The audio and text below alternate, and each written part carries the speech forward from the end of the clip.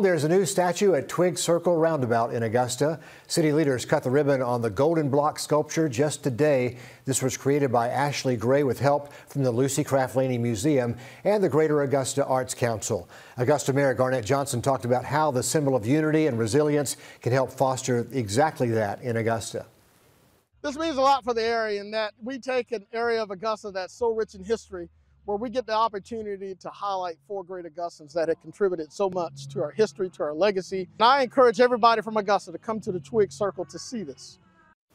That statue, by the way, in the Golden Blocks, that's an area of Augusta where black businesses thrived during the time of segregation. Back then it was around Campbell and Gwinnett Streets, now known as James Brown Boulevard and Laney Walker Boulevard.